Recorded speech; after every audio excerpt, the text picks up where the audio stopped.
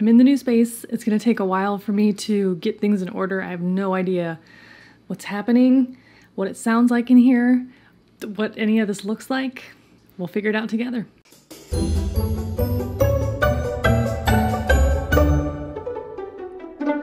Hi guys, welcome back. If you are new here, hello, welcome to my new space. My name is Sarah, and what I do here is tell you a terrible story to ruin your day and put on my makeup at the same time. If you're into that combination, then you are in the right place, so make sure that you subscribe and hit the bell notification so that you don't miss any of my uploads. I'm realizing that I did not do my intro properly. I'm out of practice. Spoiler alert for the makeup look. Crue Trime. Crue Trime. Crue Trime, Crue Trime, Crue Trime. Today's story comes from one of the 4 states in the United States where billboards are illegal. I guess it's like considered too pretty of a place to junk it up with like advertisements and road signs. It's the home of Ben & Jerry's ice cream and the nation's largest producer of maple syrup.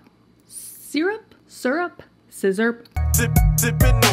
Ooh, also, all of the outside town scenes from the movie Beetlejuice were filmed there. If I get started talking about Beetlejuice, we're never gonna get to the story, so moving on. It's Vermont. Today's story was recommended by a viewer here on YouTube named Maria Redpath. Thank you so much, Maria. I appreciate you. This is the story of Jody Herring.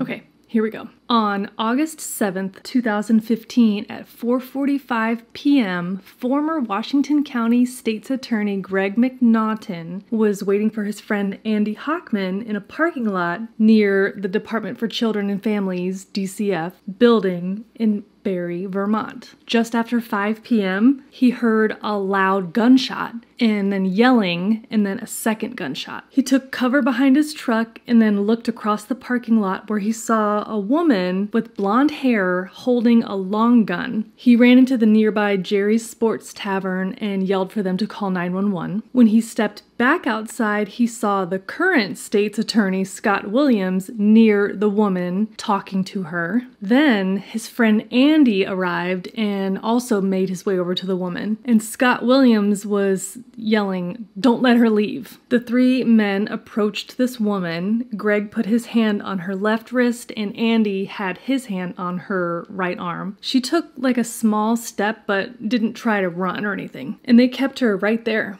You know, at some point, the woman had been disarmed. You know, either she laid down the gun or they took it from her, but either way, the gun was on the ground. And lying at the woman's feet was a female victim. The shooter was Jody Herring, and the woman lying on the ground was a DCF caseworker named Laura Sobel. How did we get here? I'm glad you asked. Jody Lynn Herring was born on September 11th, 1974 to Janella and David Herring near Barre, Vermont. Her father, David, grew up in a very abusive home. He grew up on a 1,000-acre farm on the Dog River near Montpelier called Happy Acre Farm.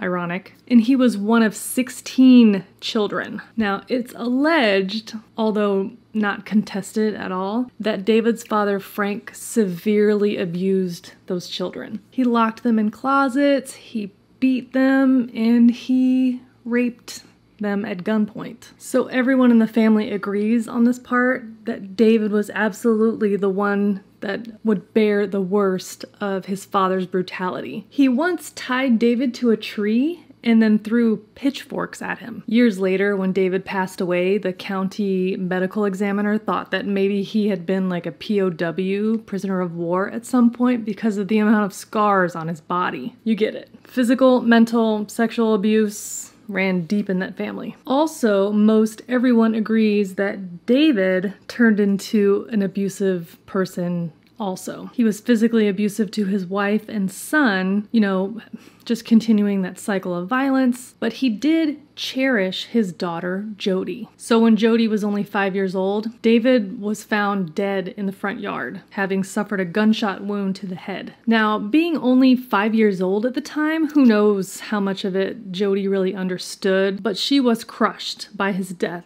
even though she did witness all of the abuses that her mom and brother Dwayne suffered. Now, here's the really weird thing, though, about that gunshot. David was left-handed, and the entrance wound was on the right side of his head, and the gun was found in his right hand. Also, it seems pretty unrealistic that he would commit suicide in broad daylight in the front yard. Also, when he was home alone with his young 5-year-old daughter. Another thing too is that David said that he had been receiving threats in the weeks leading up to his death, and he even shared that information with many of his family members. He had started sleeping with a gun under his pillow. Well, despite all of this, David's death was ruled a suicide, although the family to this day disagrees. So, after this incredible loss and trauma, Jody started suffering seizures, and they went untreated. She would stare off into the distance, like just zoning out, staring into space for hours at a time. She wasn't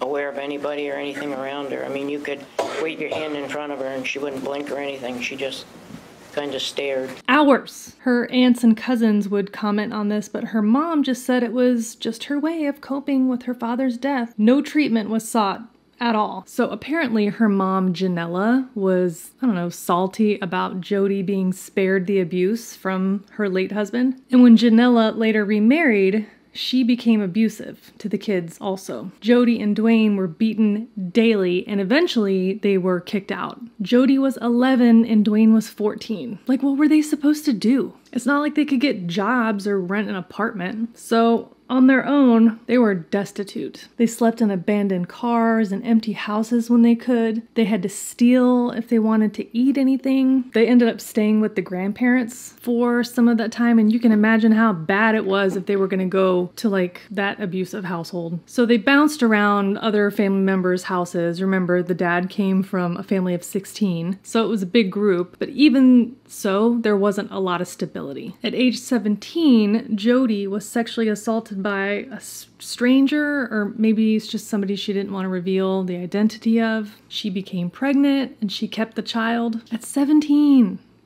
Ugh. Jody went on to have 2 more children over the years, but you know, her situation never really improved. She was still suffering from those seizures, and she was abusing alcohol and street drugs. She later became addicted to prescription medications. So, you know, largely homeless with 3 young kids, untreated medical conditions, drug addiction, and worsening mental illness. Things were bad. Unsurprisingly, she had trouble with the law, family, and criminal court. So listen, if you're put on the streets at age 11, you're gonna learn to do what you gotta do to survive. Here's the thing. There wasn't any like recovery or redemption. The thing about Jody was that on top of all this terrible stuff that she'd gone through in her life, she was an asshole. Sorry, it's true. She wasn't somebody who was seeking to improve her situation or you know, try to make a better life for herself and her children. She was like hella entitled. She was a taker. And you know, people are gonna hate that I said that, and I'm not trying to be a victim blamer, but just wait, okay? Just wait till you hear the rest. So Jody's rap sheet was long, and it started back in like the mid-90s. The total of misdemeanors that she had convictions on was like 11. And remember, some of those convictions resulted from plea deals, so the original crimes were more serious. For example, a felony larceny charge from a jewelry store theft in December 2001 was pled down to a misdemeanor with restitution ordered, but she failed to appear in court. And this happened like a total of 10 times. But they just kept cutting her break after break after break because of her background and her family situation. In April of 2003, the police had some probable cause, I guess, and stopped Jody and her brother Dwayne when they were driving. They found 42 baggies of heroin hidden inside her body. You know where. She was sent to court-ordered rehab in May, but then failed to appear at a court appearance in June, so the judge issued a warrant for her arrest. Jody went on the run, and she was gone, missing, you know, for like a year before they found her and arrested her. But even after all that, she signed a plea agreement to reduce that heroin charge to a misdemeanor plus probation. Then what did she do? Violate probation, signing another agreement for more probation, and on and on and on. I mean, this woman.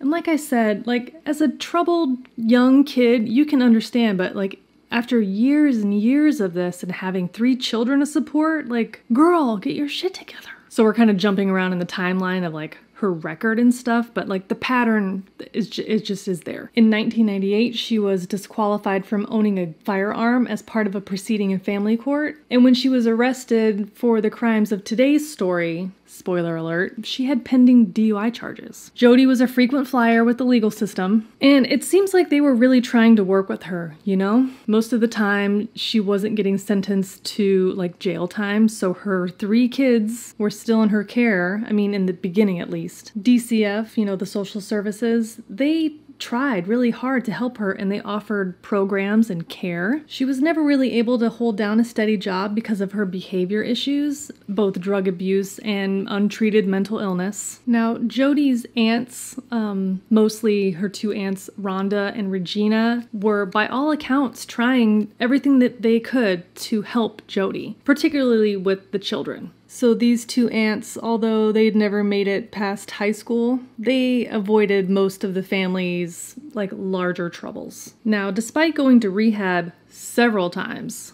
Jody was severely addicted to alcohol and prescription medication. She was also very, very paranoid. I mean, untreated mental illness and addiction sure doesn't help, but basically she was terrified of being sober and trusted no one. Okay, so anytime that Jody's aunts would try to step in, like offer to let her kids come stay with them, you know, because they were homeless, or, you know, maybe they saw Jody high out of her mind, you know, and they're just trying to help give the kids some stability, right? Well, Jody viewed that as like a conspiracy to undermine her relationship with the kids, or even that they were scheming to like take her kids away. Also, as you may have guessed, Jody had a string of terrible boyfriends. They were abusive, druggy criminals, but these men would give her and her kids a place to live, you know, for a short time anyway. Now, over time, DCF finally lost patience with Jody, and the kids were removed from her care one by one. So in the years leading up to this particular event, Jody actually had found a really good guy. His name was Henry Premont. He had a legitimate job, and he cared about Jody. You know, he wanted to see her get her life together. He wanted to help her, and he let her and the kids stay with him even when things in their relationship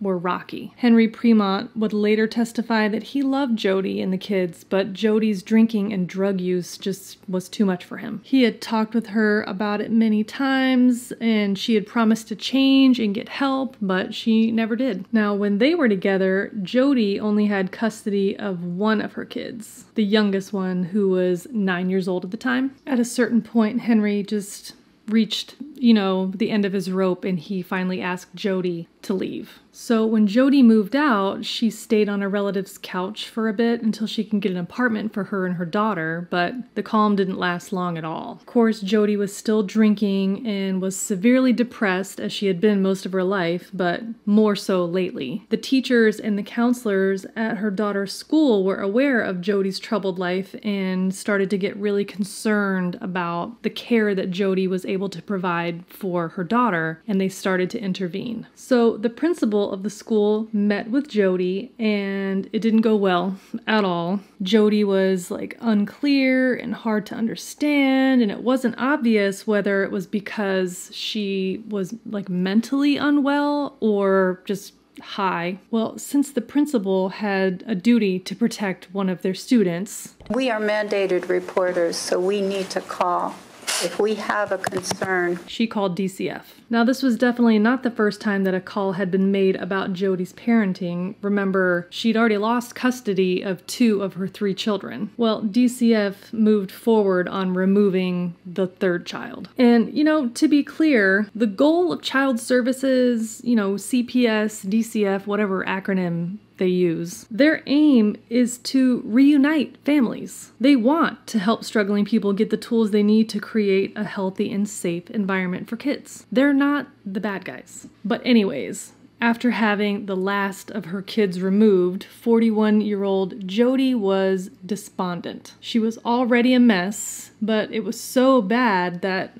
her aunts got really worried. Her cousin Tiffany and aunts Rhonda and Regina all reached out to see if there was anything they could do to help. And remember, Jody is very suspicious of her family, and she was convinced that they had initiated the contact with DCF. I mean, she knew that it was the school principal who called, but it must have been at their insistence. And Jody was very, very, very vocal about this. Even so, they knew Jody was in crisis, and they called 911 to conduct a wellness check. When EMS arrived on the scene, they found Jody passed out from an overdose from prescription drugs and alcohol, very likely a suicide attempt. When they found her, she was lying on her bed surrounded by photos of the kids. Well, luckily, the emergency responders had got there in time to save her, and Jody was checked into a rehab center for a 90-day stay, recommended 90 days. Now, unfortunately, after about 30 days, Jody had enough and wanted to leave, and since it was voluntary, there was nothing they could do to keep her. Jody's oldest daughter, by this time she's an adult, she was like 21 years old. Well, hang on a second, the math isn't mathing. Did I say Jody was 41? Whatever.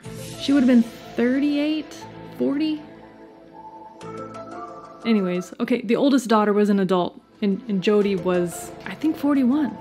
Right, okay, anyways. Her oldest daughter, Desiree, she was sadly following in her mother's footsteps. You know, she had multiple arrests through her young life, drug and alcohol problems, and, many periods of homelessness. Very much like her mom, Desiree would fail to appear in court and violated probation, ending up in jail. Desiree also had a young son that was removed by DCF. Apparently, Jody had tried to step in to take custody of the boy, but she was such a disaster, they were like, no. Well, the caseworker that removed Desiree's son from her custody was Laura Sobel. Laura Kim Sobel was born in Oceanside, New York, and she was a married mother of 2 daughters. She was a generous and caring woman. She graduated from the University of Vermont with a bachelor's degree in political science in 1989, and then she got her master's degree in social work in 2002. After being employed by the Department of Children and Family Services, DCF, in Barre, Vermont, she met Timothy Farinas, and they fell in love, and they got married, and then they had the 2 daughters together, Julia and Alana. Laura was a wonderful mom, and she believed in helping those around her. She loved her work, and she was described as a pit bull of an advocate for kids. She was like pretty much the exact right person to be in that line of work. So according to witnesses, Jody showed up at the DCF building in Barre, Vermont on August 7th, 2015 at 4:30 and waited inside her car, screaming either to herself or to somebody on the phone. When Laura exited the building, she was talking on the phone to her daughter, and Jody got out of her car and approached her and then shot her in the neck. After Laura fell to the ground, Jody shot her again at close range in the head. She was screaming and yelling. They knew what they were doing. They got what they deserved. After that, she just kind of stopped and waited, She didn't try to shoot anybody else or to run away. And when the police came, she was taken into custody without further incident. While Jody is being booked at the police station in Barre, on the other side of town, Jody's cousin Tiffany was trying to reach her mom, Rhonda, Jody's aunt. She would later recall that when she was at her mom's house earlier that day, she heard a voicemail that was left from Jody that said, "You might want to stop fucking calling DCF or I'm going to come and shoot your brains out," she threatened.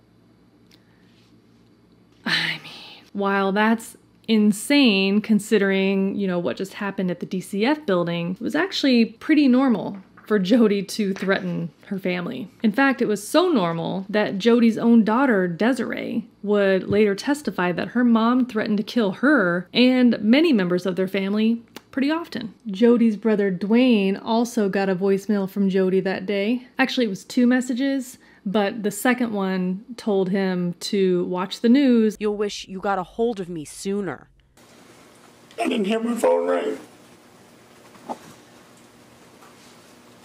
If I'd answered my phone, we wouldn't be here today. Okay, so hours and hours go by and Tiffany can't get a hold of her mom, so she decided first thing in the morning to drive out to her house to go see her. When she arrived, she found the front door of the house wide open, and when she went inside, she found her 48-year-old mother, Rhonda Herring, dead. Also dead inside the house was her aunt, 43-year-old Regina Herring, and her grandmother, 73-year-old Julie Ann Falzerano. Hold on to your butts. Turns out that before Jody Herring drove to the DCF building that day, well, the day before, she had broken into her ex-boyfriend Henry's apartment and taken his bolt-action rifle. Remember, she's not allowed to buy a firearm herself. When I heard about it, I went upstairs and checked on if my rifle was there, and it was missing. She then drove out to her aunt's house and shot all 3 family members that were there. Rhonda was in the living room. She had been shot twice in the torso. Regina was in a bedroom, also shot in the torso, and Julie was actually found lying in her bed, shot also in the torso. Rhonda Herring, dear mother of Tiffany, loved spending time with her family members, playing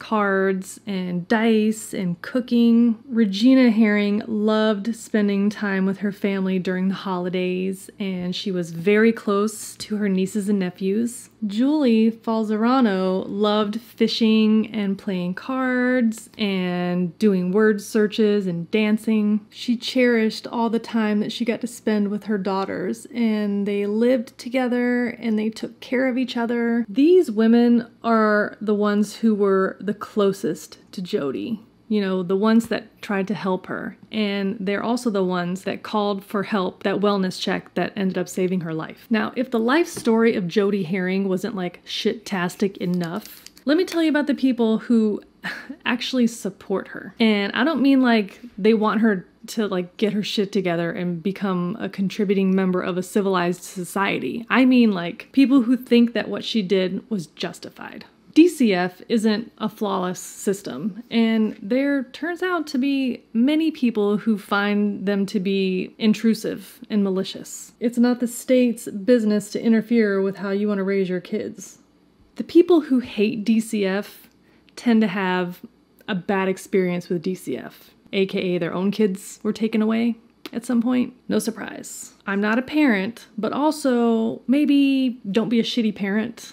Yeah, so there's like a whole group of kooks on the internet who like support and like cheer on Jody Herring for shooting this social worker. Gross. Not only did Jody Herring murder her family members for like being too much up in her business, she also murdered a social worker for actually doing their job. Oh, and then she was laughing about it. Oh yeah, I left that part out. Laughing at what she had done like it was no big deal. But she also went to her ex-boyfriend's sister's house that day. Unsuccessful, obviously, but like, why though? Did that person call DCF on her too? No. Jody was mad at her because during that breakup, that sister sided with her brother. How unreasonable. Also, Jody was real busy that day because she was also spotted at her mother's house in the driveway, waiting in her car with a gun. She must have just like lost patience and left. Lucky for those 2 people, but Jody Herring didn't shoot any of these people because she was trying to like right wrongs on society or protect her right to liberty. Jody was a deeply troubled woman, and she was incapable of taking responsibility for her own actions. And that's not a hero. So when Jody was arrested in the parking lot after murdering Laura Sobel, she had been charged, of course, with that murder, but then the next day when her family was discovered, they quickly determined that it was the same weapon, the ballistics all matched, and the 3 additional murders were added. Jody pled guilty to the 3 counts of second-degree murder for Rhonda, Regina, and Julie, and 1 count of first-degree murder for the death of Laura Sobel. She was sentenced to 20 years each for the murders of her family members, and those are served concurrently. And she was sentenced to life without the possibility of parole for the murder of Laura Sobel. Jody appealed that life sentence as she contended that someday she could be rehabilitated and she should have a chance for parole. The trial judge judge stated that he thought she was just as likely to sit in jail and add up everyone who wronged her in this case and then come after them if she got parole. Quote, while the court's finding that the defendant would continue to pose a risk appears to have played some role in its decision to sentence her to life without parole, the court made clear that it was imposing this sentence because of the devastating crime committed and the toll it took on so many people. Jody's appeal was denied. Jody Herring is currently serving her sentence at the Vermont Department of Corrections in Williston, Vermont. After Laura Sobel's death, the University of Vermont awarded scholarships to both of her daughters. In her honor, Laura's parents also started a memorial scholarship fund at the University of Vermont to benefit graduate students in the social work program, a permanent endowment totaling over $97,000. And that, friends, is the story of Jody Herring. Thanks again to Maria Redpath for this terrible story recommendation. Also, if you're interested to know any of the makeup that I used in today's video, just check the description box down below. Everything is linked. Also, you'll find down there some coupon codes for some stuff I think you might like. Thank you so much for hanging out today and for watching this video. I really appreciate it. If you want to see more videos like this one, then consider subscribing to this channel before you leave today. I upload new videos here on YouTube every week, and you can follow me on most of the other socials. If you have a Crue Trime story recommendation that you would like to make, there is a link down in the description box to a Google document that you can complete with your recommendation. Thank you very much in advance. And I think that's it for now. I'll see you next time in the next video. Bye! Hello. Caseworker, I keep wanting to say Lara. It's not Lara. Regarding the no, this is not updated. Scenes from the movie? No, this is not. This isn't it. Oh shit. I just realized I'm not ready. What are you doing? Right here. A moose.